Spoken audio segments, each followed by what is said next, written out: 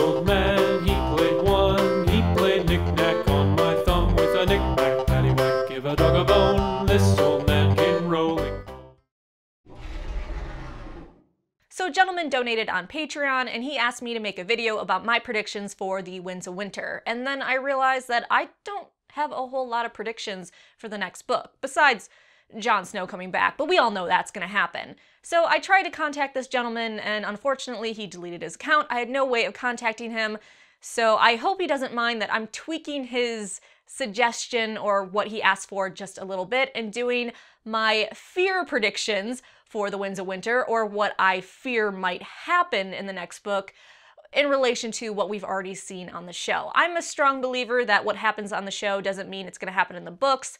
So again, just take this with a grain of salt. This is just my fears after watching the latest couple seasons where the books are heading. So based on the show, here are my fears of what could happen in the Winds of Winter.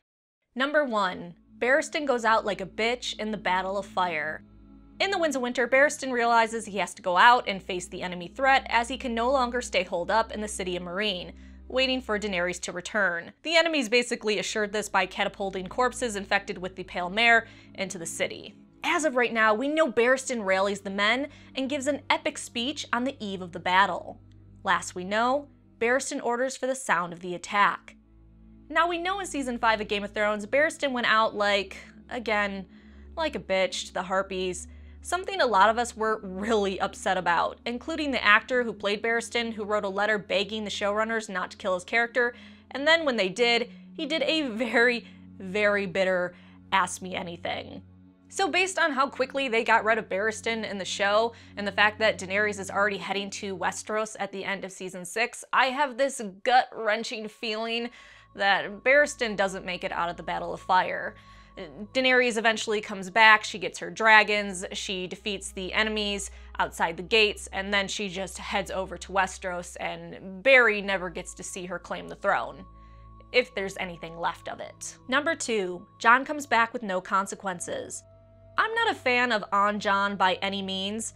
I want Jon to come back and be Jon, but maybe a bit more bitter. I'd like there to be more consequences than he's just a bit more moody. We're used to moody Jon. I'm hoping in the Winds of Winter, when he comes back, he's a lot more messed up. Maybe he spent time in his direwolf while his body was dead, and staying in an animal for such a long time tweaked him just a little bit. I do get he did appear messed up in the show, but I want a little bit more angst. Oh my god, more angst from Jon Snow in the books. Can you imagine that? I want a little bit more consequence to him coming back, and I want to see him more changed and be inside his brain and him trying to work through his first resurrection. Number 3, Stannis loses the Battle of Ice and the Boltons remain in Winterfell. Season 5 of Game of Thrones really messed me up.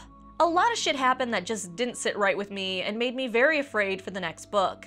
Seeing Stannis lose the battle against Winterfell in season 5 made me terrified for Stannis in the Winds of Winter. Not that I'm a huge Stannis fan. I like the guy, I'm just not banking for him to ever sit on the Iron Throne.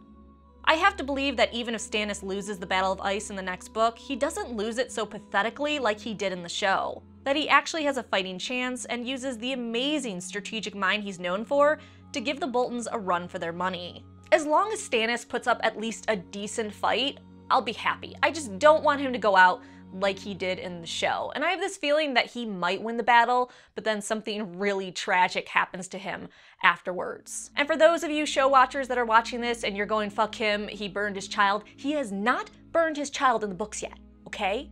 So back off the Manus. You back right the fuck off. Number 4, Stannis allows his daughter to burn.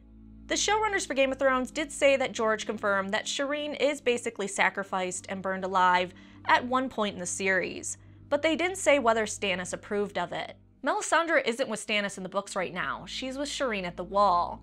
So one theory is that Melisandre does burn Shireen, but it isn't to melt snow, but to resurrect Jon Snow, or for some other reason, and that Stannis has no idea that she's gonna go forth with doing it.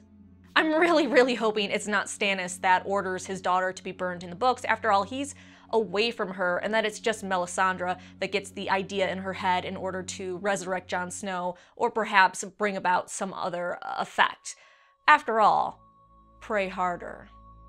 Number 5. The Blackfish simply disappears and nothing happens to him. Brynden Tully had a different fate in the books than the show. In the show, the Siege of Riverrun happens, Jaime Lannister takes it over, and the Blackfish dies fighting. In the books, Edmure gives the castle up to Jaime, but gives Brynden enough time to swim under the Watergate and escape. From there, we don't know what Brynden is planning. With him being killed off in the show, my personal wishful thinking is that they just didn't want to deal with any small plot he may have had in the books. Maybe we hear rumors of the Blackfish gathering men or taking back little castles here or there. Which I get would be too much to deal with him in the show with as few episodes as we have left. I just hope this doesn't mean that Brynden just disappears in the books and we never see him again. Number 6. Daenerys doesn't have some of her father's madness in her. The showrunners for Game of Thrones have been very firm that Daenerys doesn't have any of her father's madness in her. That kinda looks like she's enjoying roasting people alive, like her father liked to, but whatever.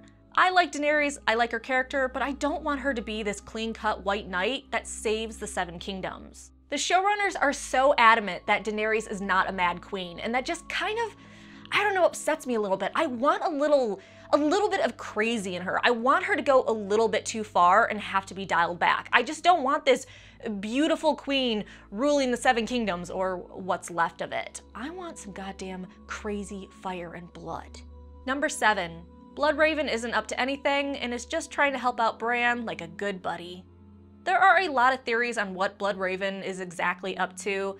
A lot of them are a bit, evil.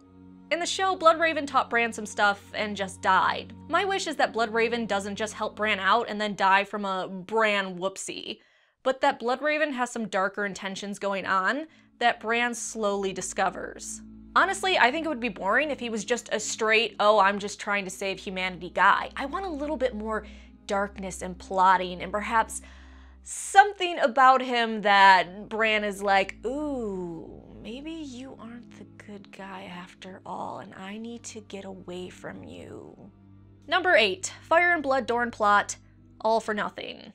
Sand snakes take over. Show Dorne has me absolutely frightened about book Dorne. Was the slaughter of Dorne and his children an indication that Fire and Blood is all for nothing? That the Sand Snakes are rebelling and want to fight, and Dorne wants to fight, and they don't have time for Dorne's slow maneuvering and cautious nature? And that before Fire and Blood can come to fruition, the Sand Snakes take over and rule Dorne. Dorne then joins the fray. The Prince of Dorne never gets to see his plot fully come to fruition. We know from the last book and even the preview chapters that Dorne is going to get involved. I just kind of worry how exactly they're going to go about it, and I really hope the Sand Snakes just don't murder the Martell family, which would be kind of odd if they got rid of certain members of the family, to be honest. Number 9. Margaery loses her trial and is put to death.